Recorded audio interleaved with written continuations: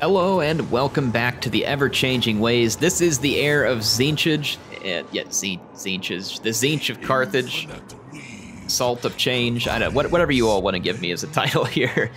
We are back with Kairos Fate Reaver, and we are back to the lands of mortals after having defeated Khorne's gatekeeper in the realm of the Blood God. We are ready to continue our efforts to basically turn the world into our little plan here in the ever-changing ways. Now, it's actually kind of good, speaking of changing ways, for us to not be at war with certain people, because we can just kind of continue to abuse transfer settlement, which I totally intend to do. I mean, oh no, not me. I'm gonna cause a rebellion back here just because I can. We've got plenty of grimoires, so let's do that. And we're gonna save up to take away a settlement. We're gonna keep giving our enemies some trouble over here. These ogre lands do look decent for capture. Could be Skaven, or they're destroyed here, but I mean, that's another province that's mostly hospitable to us. We could put underneath our boot and use to gain some extra territory and cash. Now, I'd love to be hitting Cathay, but without being able to fund up a pretty enormous army, then I just don't see. We got lightning strike, upkeep. Let's keep working this line here. I like this called by change so we can reduce the upkeep cost of our army and get a second army started. I really want to get a second army started. I think we're going to do Patchy as a character because we haven't had him in a long time, and then we'll put some of the names that you'll put to use and create some more fun characters to be in Patchy's army so that we can do some fun storytelling with that. Hope y'all are looking forward to it. Make sure you stick around. When we get there, it's going to be pretty awesome. Let's go with Earthing. And then Kill Scribe levels up again. Get his arcane conduits.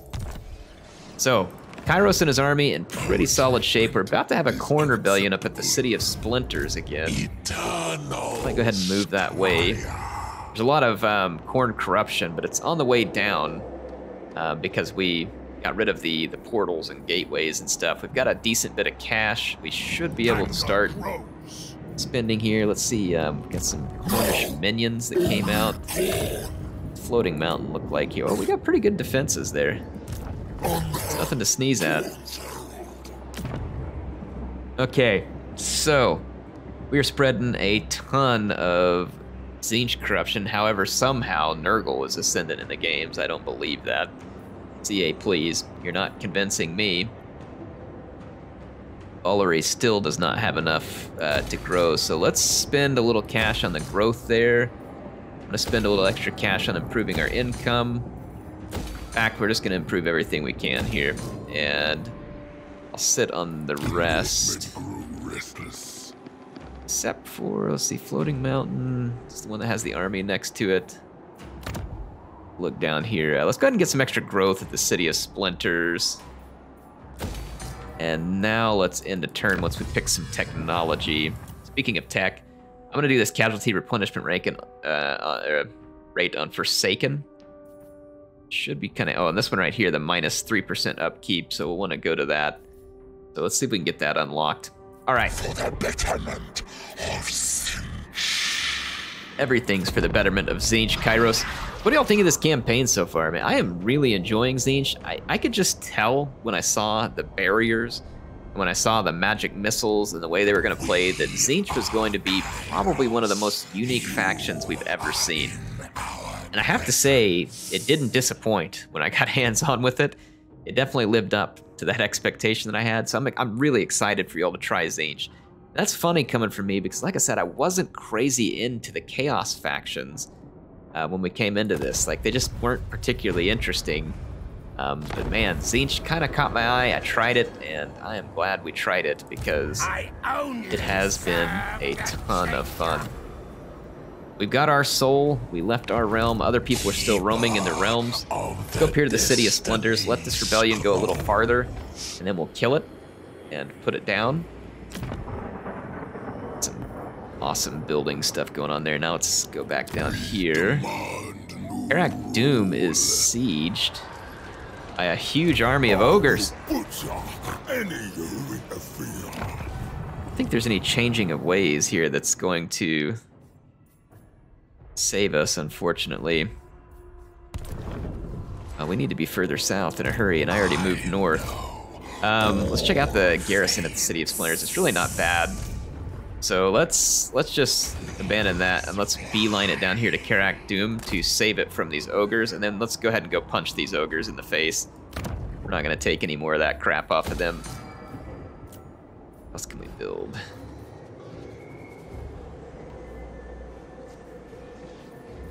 Let's go ahead and focus on growth and income. I'm gonna save that growth for the main settlement here at Zerulus. Outpost. I don't need an outpost right now because I don't intend to really do any recruiting from it. Yeah, so Kairos has been really fun to play. The changing the ways is a really neat mechanic. Been enjoying it a lot so far. A lot of options there for you to tinker and toy with your enemies. Big fan of it. Defensive Alliance, yes please. So that'll be another thing to kind of help keep Cathay in check if they come across their bastion and come after us. I don't want to wound Killscribe for Grimoires, that's never worth it. Let's give him the extra experience because we like our Killscribe. We want to take good care of him. It shall be. We are trucking it down here to try and beat back these ogres. But our poor garrison is no match for that. And then there's Greenskins down here as well, Grizzguts. Not the same Grizzguts we've seen in the Realm of Khorne, but Grizzguts is down here. And we're, of course, automatically at war with them as well. We're missing a couple of units, and I think I'm going to just move in a standard. Would just move in a standard stance, but we gotta get down here. Like, I'd like to recruit some units, but we've gotta close the distance. I'm not worried about not having a ton of units. I mean, I'm a little worried because that's a absolute crap load of ogre bulls.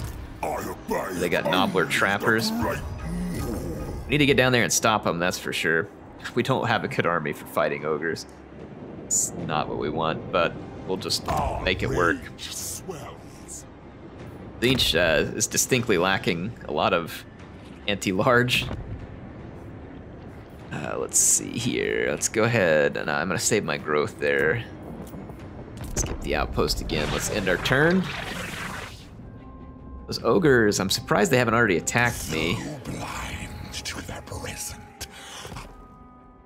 An aggression pact. I don't really know why you need that.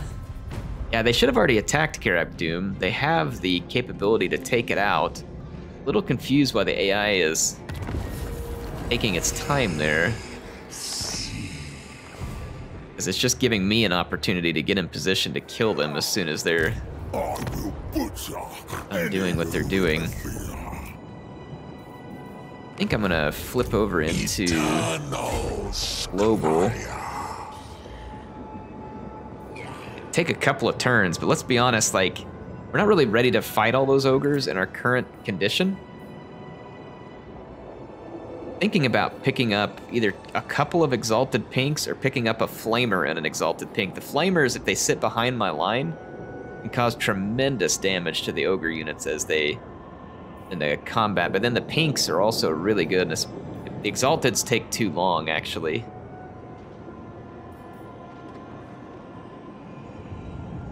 I mean, we could just get a couple of blues real quick and then have a line of blues to absorb the front charge. Nah, that's not going to work great based on the way we have our army is more built for countering Khorne at the moment, at least in that battle. Let's go ahead and I think I'm just going to add a couple of pinks because they can sit back behind a line and shoot and potentially cause a lot of damage. So let's go ahead and make that recruiting effort. And Killscribe leveled up because we helped get him a whole bunch of extra experience points with that dilemma. 8 of Tzeentch summons a unit of pink horrors, summons a Lord of Change. Oh my gosh, that would be awesome. Let's spend 3 skill points here. Pink horrors summons great overtime. So okay, we get extra uses for it. Now that's nice. Let's put our skill points in that, because summoning a Lord of Change would be huge. Not interested in your outpost right now. Say that. I wonder if we could get Marauder Spears. Or Marauder Horsemen, because those would be good against ogres. The Marauder Spears would be okay at like kind of serving as bait to slow the ogres down. So they're gonna take over Karak Doom. We've got 2 enemy armies there. Got a Nurgle army in our way as well. I guess I'll start taking non-aggression pacts with these Norskin tribes. I may have to break them later. We've got enough enemies at the moment.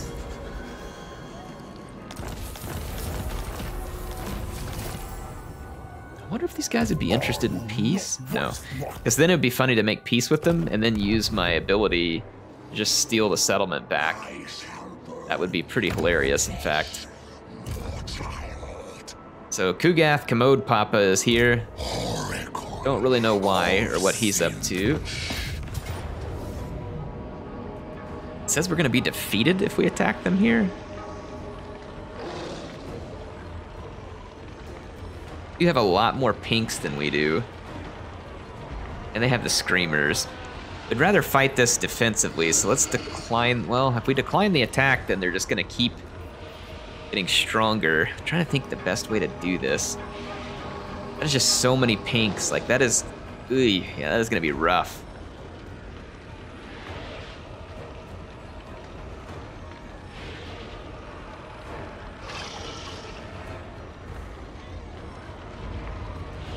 I'm trying to think whether this is possible. It may be. All right, well, the garrison army of the City of Splinters is in for it here. This is gonna be a very difficult battle for them. We are outnumbered. But you know what? Sometimes ways can be mysterious and we can change them. I do have a strategy put together. I'm rolling my Forsaken of Tzeentch and my Chaos Warriors with great weapons on my right flank. And the idea is that I'm going to use these blue horrors to draw the attention of the enemy army while I move into melee on the right flank. And then there is an interesting little terrain feature here. It's this giant pit up here that's going to be used. My pink horrors are outnumbered by their own, but remember that these things outrange their own blue horrors. The AI is going to be playing defensively because I attacked them, and so I intend to use this to my advantage. So I'm going to move my pink horrors up and try and get a multiple engagement, like meaning more than one of my units firing on one of theirs. And just basically kind of do this like Empire Total War, where it's all about timing your volleys right, using your range right, and making the other person screw up about when they shoot back or when they move. And so I'm hoping that it will work, because as you can see, that is a huge line of pink horrors, and that can kill me in a big hurry if I make a mistake, all those pink horrors. They also have some Screamers that would do decently in melee with all of my horrors. So I have to be careful about how and when I let those things come and try to engage me. We want to keep them off of our ranged units. So I'm going to get lined up and take my time. You can see they've got this iridescent horror leading their army. And is it Exalted Iridescent? I don't remember the name of it anyway. I've got an iridescent horror. Mine's an iridescent horror. I don't remember what theirs is. We'll go check it out real quick. A Herald of Tzeentch, my bad. They've got a Herald of Tzeentch leading their army, and I have the iridescent horror. He's flipping through his spell book here, figuring up what he wants to do, but of course always changing his mind, because that's just the Tzeentchy way. So it's getting into a standoff here. My army's moving up. I'm gonna fast forward and then show you how this engagement goes. Actually, no, I think it gets started right here. So yep, AI makes the first mistake here, and they've moved units into range without getting the first volley. But now I do have to be careful about where my units are assigned to fire, because I don't want to get one of my units wrecked. So as my barriers get a little bit weak, I'll draw one unit back, force the AI forward, and try and get them to switch their fire, where basically I'm trying to get the AI to use all of their missiles into just my barrier, and then I'm trying to get my missiles to actually start killing some of them. We're in pretty good shape. Let me let you all see how this one's playing out. See, their pink horror is already getting wrecked. They have a blue horror getting wrecked. On the other flank, I'm still just moving into position. So with a couple of engagements here, I've lost almost nothing. And again, you can see now I'm falling back with these two units to let their barrier replen, and they're going to follow to try and shoot. That's just going to bring more of their units out of position. And then once they pick a new target, I'll just move back forward and start shooting again. And that should get my barrier back up. See, now the AI is repositioning. This is something they do. They're very particular wanting to be in perfect positioning. See, now this pink horde takes a devastating first volley from 2 of my own, and its barrier is down, and it's now extremely weak, whereas my barrier is coming back up. They've moved a blue horror forward and are now in really poor position with it. So this is very good for me. I've already killed 2 of their units, and I've got 2 more to death throws again. See, I'm gonna pull this one back. I'm not gonna sit there and fight without a barrier and give them a bunch of free kills on me. At this point, they pull their screamers forward, and I'm gonna have to use my furies to intercept these screamers. I can't let these things kill my pink horrors. It's too important. So I'm gonna use my furies and push back their screamers. And again, the favorable engagements continue for me.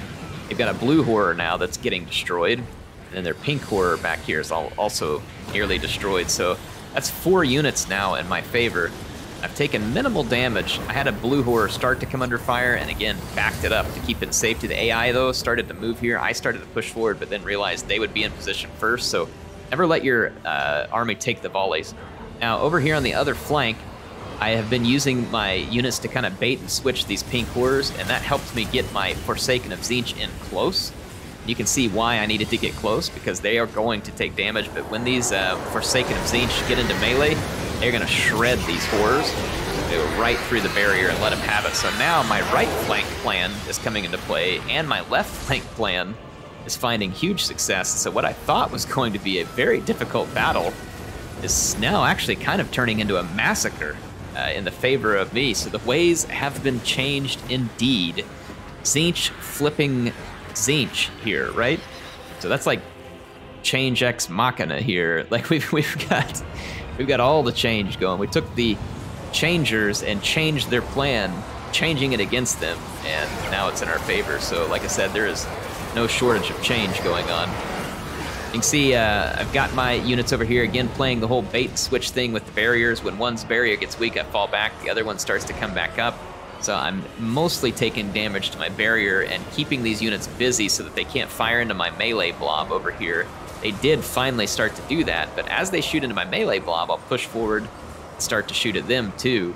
And at this point, they're getting wrapped up pretty hard. They've only got 2 pinks and a few blues, one of which is about to basically crumble apart here. So I'm now gonna be able to bring in 4 against 1 with my pinks.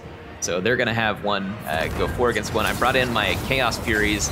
They did manage to draw some magic there, and I'm gonna keep this pink horror busy. So now I've got the supremacy over here for sure. Look at this engagement over here. They just get slaughtered. So they're outnumbered. Now my blue horrors can move into range. And then the melee is going extremely good for me. My Chaos Warriors and Forsaken just absolutely hacking through. Like I said, this looked like it was going to be a very difficult battle, and instead just turned out to be an all-out slaughter. So we know who the true changer of ways is, and it wasn't the rebels outside the City of Splinters. It was definitely my armies. So this was an epic victory for us, and an important one. We're not going to lose our settlement, and the enemy army is going to be utterly destroyed here. You can see I just put some magic missiles into their lord as well. And what few units they have left are now under horrendous bunch of fire from my blue horrors. And that leaves just the enemy Herald of Tzeentch here, who's doing his best to use his magic to get us. This little pink fellow is about to get turned blue. I see a pink enemy and I want him painted blue. So that's gonna be the end of that Herald and a big victory for us.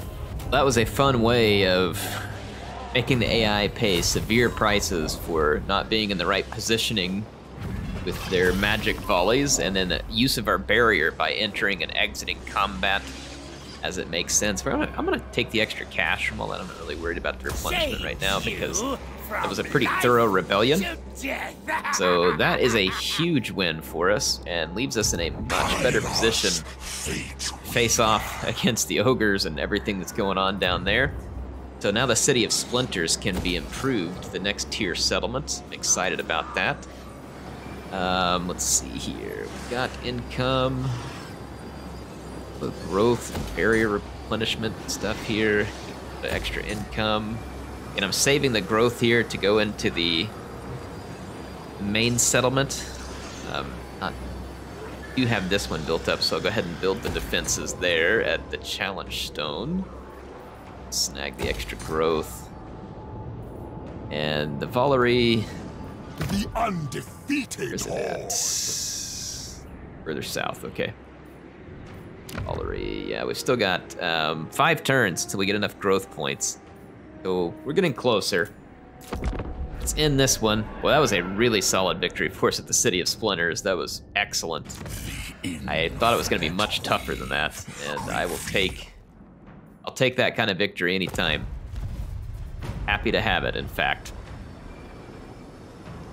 Okay, I wonder if our teleport ability, if we can attack through it. I haven't tried that yet.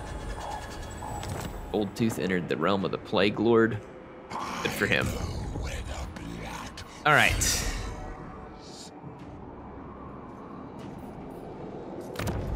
This city is plagued. The ogres look like they're crossing over, maybe headed that direction.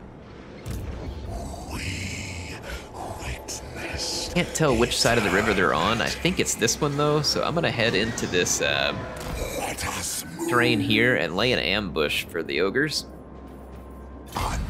See if we can out-Tzeentch them here. Speaking about Tzeentch, we can now transfer another settlement into our delicate care. Which settlement would we want to transfer? Is there something... Or... I don't want these plague losers all over the edge of me here. They're already suffering from Tzeentch rebellions. We've got a Tzeentchy ally nearby. We can also put in a cult here. Magic adjacent provinces will be pushed up to tempestuous, and that would be nice. I wonder, it doesn't last just a certain amount of time. It looks like it's basically all the time when magic grimoires. Income when winds of magic are strong. Let's try this. Could be fun. Switch over to the settlement details here. Now that is the settlement I could give myself. Actually, let's go out of here and stop that. Unless the cult building stays after we hand it to ourselves. Let's see. I'm gonna snag this settlement for the Oracles of Tzeentch. We have 10 enemies. Does this... Oh no, it's just giving us a detail here. Cooldown duration, grimoire cost. Let's do it. Let's hand ourselves another settlement. There are some Tzeentch rebels nearby, which is not great for us, but we do have a small garrison.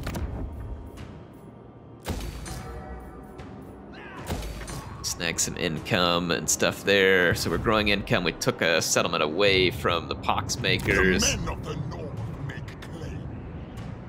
Oh, you know what we could do? Let's use our grimoires here to heal faction intentions.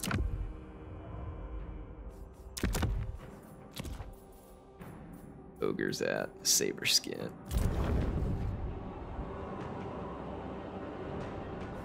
And did it work? Skin. Worm.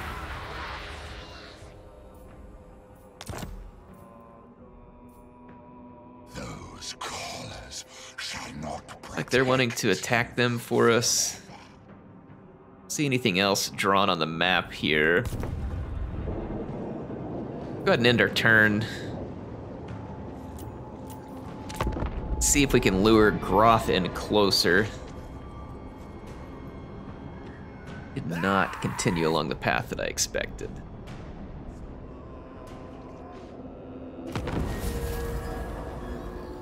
Looks like he went back to his hidey hole as he's facing a Tzeentch rebellion. This will be agreed. Go ahead and move up and continue to lay ambush for Groth.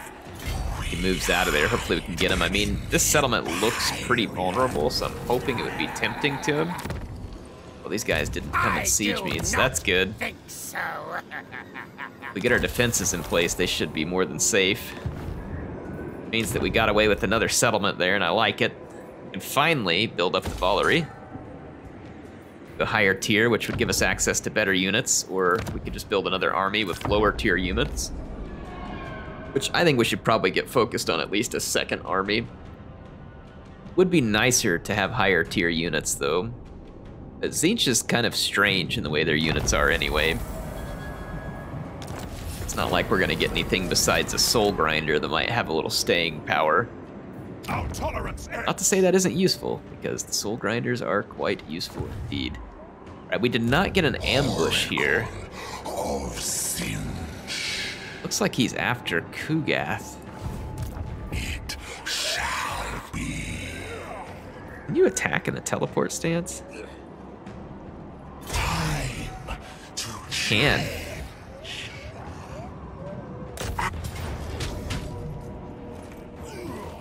It says this is gonna be low casualties for us.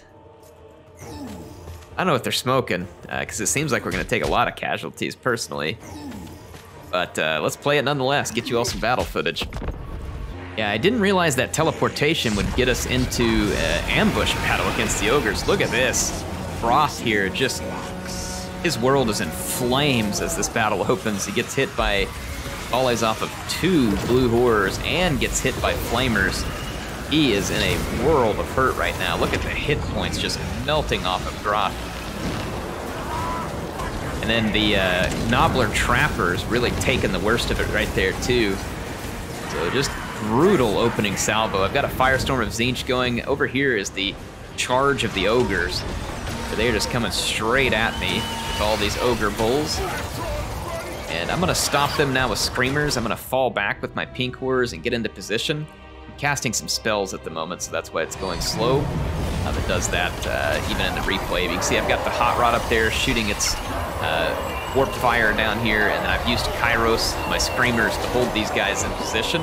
That is a giant blob of ogres, and then look, Killscribe back here getting his flaming magic ready. And he is going to unleash the piercing bolts of burning. There'll be a lot of burning, some of it pink, some of it blue, and now some of it orange. So quite the color swatch of burning that the ogres are taking. With Groth dead, and their army taking massive damage now from my pink horrors and the burning bombardments from Killscribe, who is now chasing off the routing ogre bulls. This is going to be another massive victory for us, one that I didn't expect to go this well. But again, I guess sometimes ways change, and Tzeentch knows, right? Kairos can see the future. He knows how these things are going to work. All right, another excellent victory for us there, changing the fates of the ogres in a way that they certainly didn't wish to experience. One that I'm totally fine with. So we can get extra replenishment or we can get extra favor. I'm just gonna take the favor at this point. We don't really need a lot of replenishment. That's gonna be a crushing victory for us and a devastating defeat for the ogres. That teleport thing is great. Immune to attrition, and we got an ambush there for having taken them on in an attack. So I'm gonna have to try that teleport thing more often, because that was pretty awesome. Let's do this called by change. Start dropping the upkeep cost of our army. That's gonna ready the way for a second army. And let's go ahead and grab Tzeentch's Firestorm with Krang, so we can have that. And get double set up here.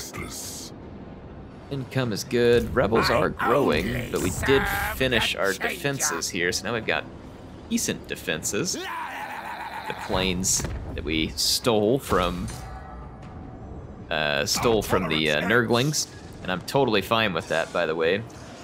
Stealing from Nurgle factions is totally good. Speaking of Nurgle factions, y'all want to check me out on Wednesday. I'm going to be on the Total War Twitch channel. Be streaming some Nurgle gameplay of all ironies. I'm always complaining about him when I play against him, but like I said, yeah, that's the ultimate irony. I'm going to be playing as him on the stream. Need these ogres' madness. I want my settlement back. I should be able to get it. Oracle of Iraq Doom. Let's go in here and take our settlement back. It's gonna be relatively easy. I'm gonna auto-resolve that. I'm gonna occupy. So, defeated a large army of the Saberskins, and that leaves me in a position to go invade their lands. On the next episode, I'm gonna continue to use the Changing of the Ways to snag this province over here, which is Kdatha. So I'll use the changing of the ways to keep snagging settlements and growing that while we're over here. I've got the money coming in to where we should be able to get a second army now, which I'm pretty darn pumped for. And we've got some settlements that are headed towards level 4. We got a bunch of friends over here helping to bust into Cathay, so looks like it may be a party in Cathay soon too. So you all keep an eye out. I know this episode is going to be a little bit short, but I am also short on time to record. I hope you enjoyed it. We're making progress nonetheless as Tzeentch, and I will see you next time for more changing of the ways.